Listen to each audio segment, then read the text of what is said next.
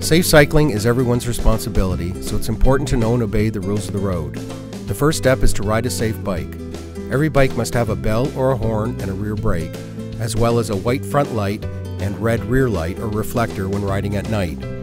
Cyclists under the age of 18 are required to wear a helmet by law. To ensure the helmet fits correctly, it should allow for 2 finger widths beneath the eyebrow and bottom of the helmet.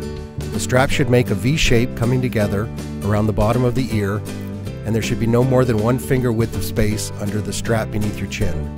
Wearing bright reflective clothing is also important as it makes you more visible to drivers when you are on or near the road at night.